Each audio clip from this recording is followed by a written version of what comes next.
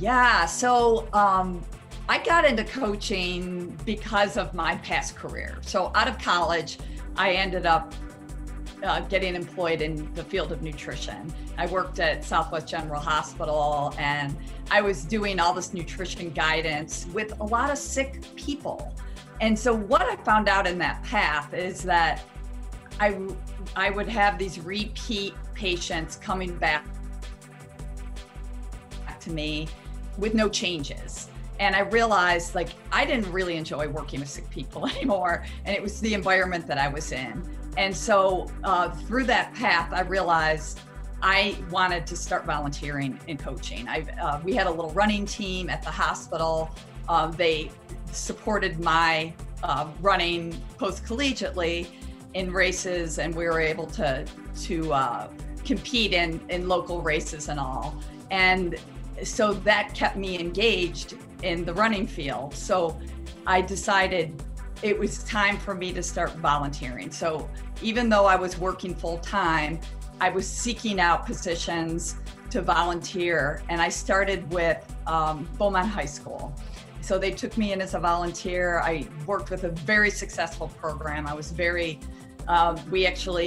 cross country team was third in the state that year, and the track team won the state championships for Division II. So I felt very fortunate to be engaged with a really successful program from the start. Now, how did high school lead me into collegiate coaching was kind of a little miracle. So I had a connection with a lot of officials from my high school career and them knowing me. And one of the officials heard that I was doing this part-time coaching.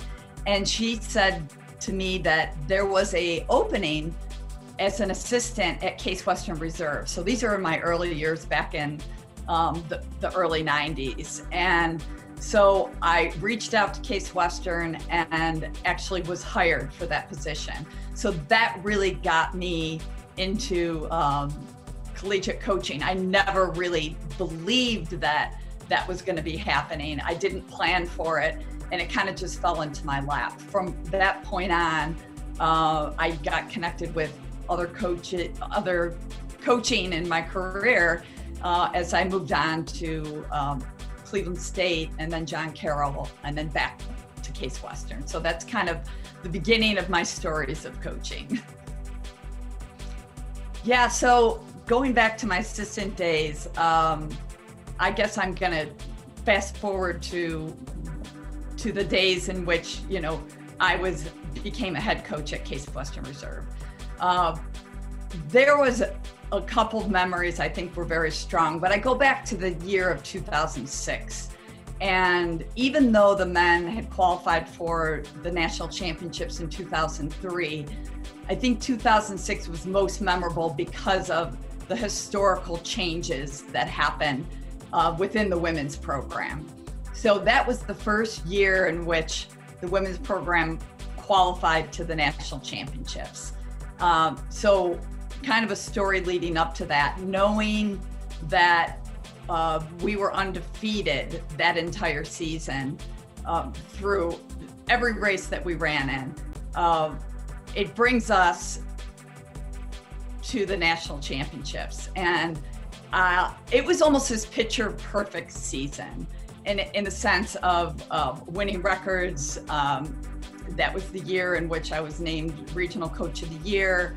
And then we performed a race at the Voice of America Park where the national championships was being held. And when I say picture perfect, it was a picture perfect day as we competed there in the past. So as we fast forward to the national championships, it was a week of rain that prior to the national championships, and the entire course at Voice of America flooded.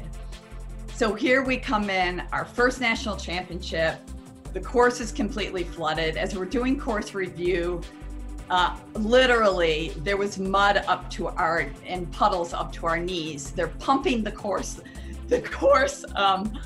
for like drainage, and it ends up that as we're doing course review, the girls are like almost crying, and I'm trying to like hold everything together. And so I took the group, and I said, let's go sit in a puddle. So we sat in a puddle, the whole team. It was up to our waist, and we just talked about the greatness of this season. We talked about how everybody is in the same situation and that we're all going to compete to the best of our ability. And why was that so memorable for me? I think it was because it stirred every single emotion that happened between my runners.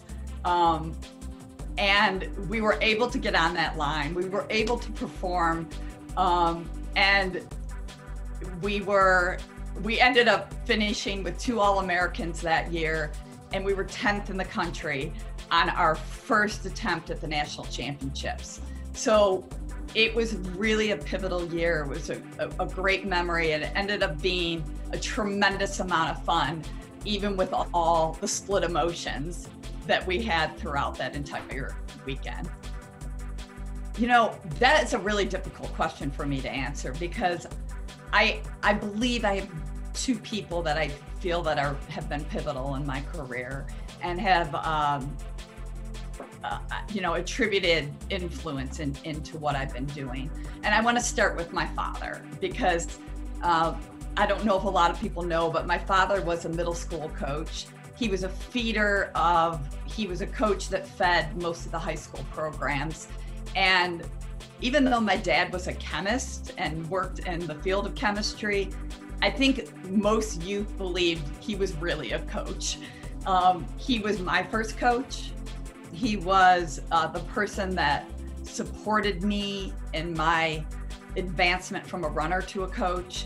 And he was that person that checked in on me every single week, knowing that I had something exciting going on through that weekend, and that he wanted to know and be a part of my coaching life. So really, my dad, I think, was that first person that gave me the interest in running, bridged my gap from a runner to being a coach, and really portrayed that interest throughout all the years of my coaching. The other person, obviously, and this becomes kind of like the name that keeps resonating throughout Case Western Reserve, but Coach Sudek. Sudek was I worked under him. He took me in as a volunteer assistant coach, then paid me very little money for the 4 years I had for coaching at Case Western Reserve. Coach Sudek was one of those people that was always loving, caring, and he absolutely brought enthusiasm into every day. And so not only was Coach Sudek there for me as a coach during my times with Case Western Reserve, but as I moved into different positions, he always checked in on me. He always wanted to make sure that things were going well for me. One of the things he said to me continuously is like, we should have never let you go. You're valuable in this coaching career. And I just always believe that he was that person that leveraged me into staying into coaching, and always gave me the pep talks, and always was there for me at every moment that I needed advice throughout my coaching years. Yeah, so sports when I was growing up, I think back, I was a multi-faceted athlete. So in the fall, I would play volleyball, run cross country. In the winter, I would play basketball. In the spring, I would do both track and field and softball. So I think what has changed today is that kids are really specializing in sport. And honestly, in the recruiting process, I'm looking for that multifaceted athlete.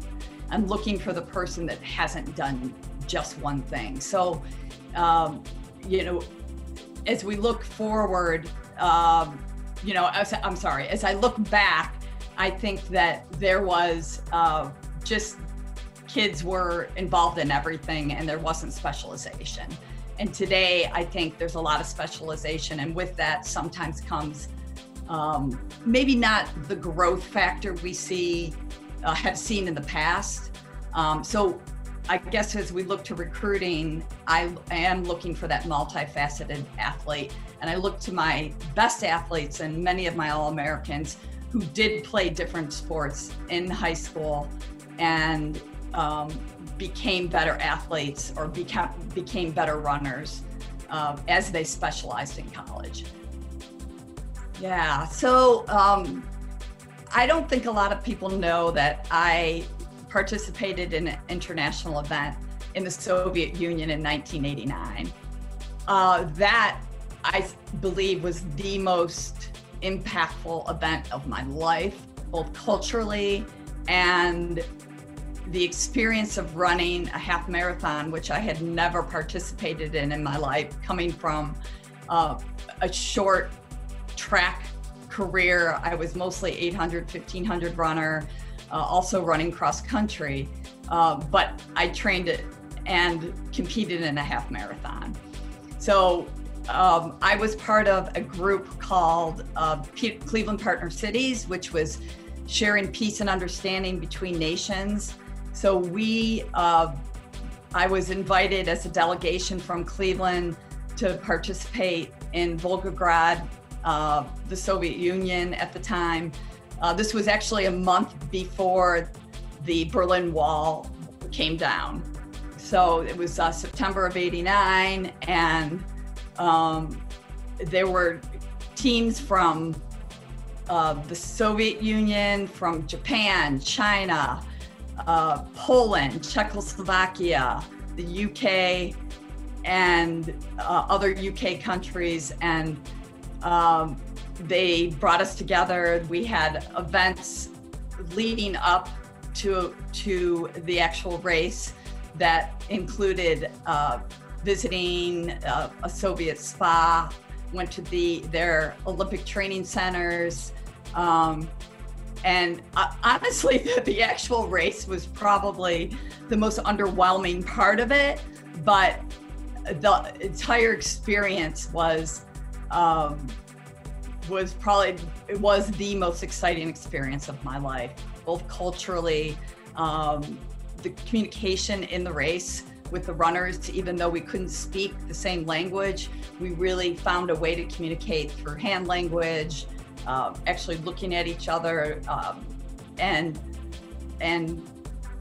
pooling together to compete as an actual team with different nations joining together. So it was a very exciting experience. I have never run in anything even close or remotely, or witnessing a international experience of runners. So it was a really memorable piece of my running career, post-collegiately. Oh my gosh, I am passionate about gardening. And this spring, it allowed me to actually start many plants from seed. And I grew 3 different types of tomatoes from seed, cucumbers, sunflowers, pumpkins, and just seeing the transformation from seed to plant to fruit is just a miracle to me. So I actually grew my favorite flower, a sunflower, that was 2 stories high this year. So from one tiny little seed to a 2-story high sunflower was really a beautiful experience. So I just would share that with people and enjoy the transformation of seed to food.